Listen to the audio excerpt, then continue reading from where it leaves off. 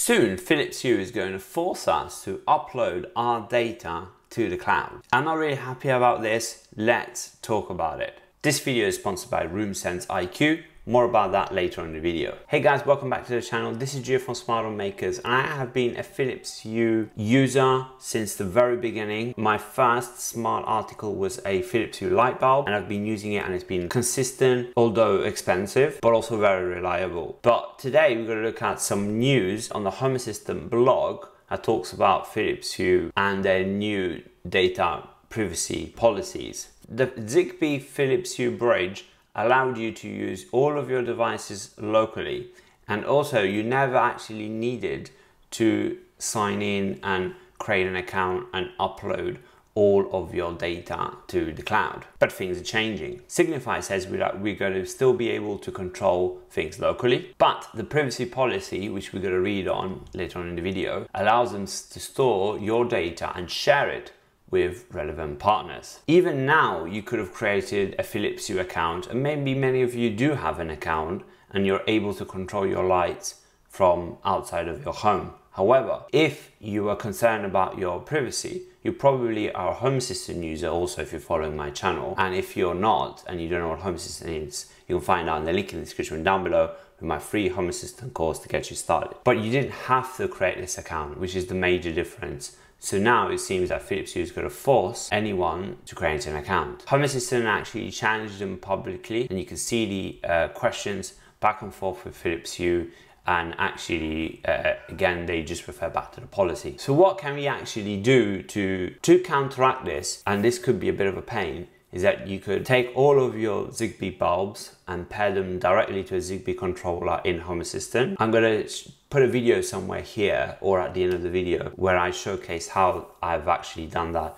with other manufacturers' bulbs. Or you just literally accept the fact that they're just going to start collecting your data and live with it. But for you to make an informed decision, we need to dive deep into the privacy policy. Now, all hope is not lost. Signify, the company that holds the Philips Hue brand, have reversed bad decisions in the past. Back at the end of 2015, they wanted to ban third-party Zigbee bulbs to work with the Philips Hue bridge. So they were actively making changes to block those third-party bridges, and clearly the main reason for that was security and reliability of their system. That would have clearly tied in a lot of users that love the Philips Hue brand but can't afford to expand their smart home because they're quite pricey, the bulbs.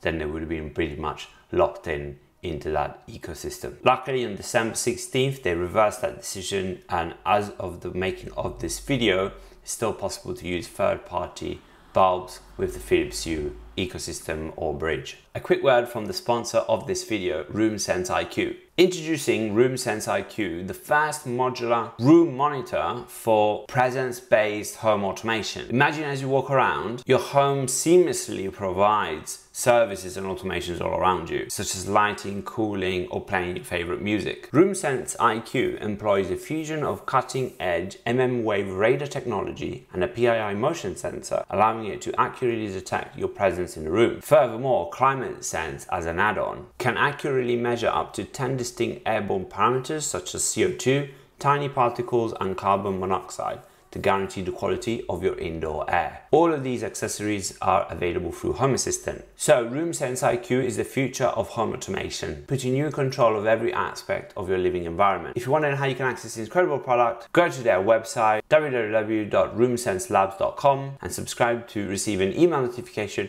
when this product drops. It's time now for the privacy document. There's a link in the description down below, or on our Home Assistant blog if you want to read this yourself. But I'm just going to point you to some of the key points here. So we have this page, when do we share your data? This first part seems quite comforting. So we never sell or rent your personal data.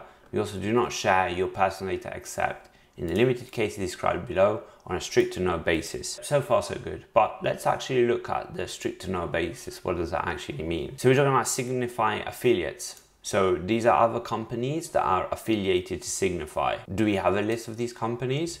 I wasn't able to find them. Due to our global nature, it might be shared with certain signifier affiliates, okay? But on a need to know basis. Why? I don't know. There are other businesses, for example, that have outsourced some of their activities to trusted partners like payment providers, shipping providers, and this is pretty much standard. So a company can have a third-party company and they might need access to your personal data to do their operations. Public and governmental authorities. So when this is required by the law, your data might be shared with your government. Professional advisors, like banks, insurance companies, auditors, lawyers, accountants, and other professional advisors. And this is going to be weird because it's like, why do all these people need to know when my light bulb turns on or not? Other parties in connection with a corporate transaction, so in cases like this company gets bought out or they merge together. Third parties in the Philips Hue ecosystem. Products and services complementing the Philips Hue ecosystem and friends of Hue. So this could be, for example, from my understanding, some sort of upsell. Now, they also talks about transferring your data abroad if you're concerned about that. But this is also quite interesting, the California privacy disclosure.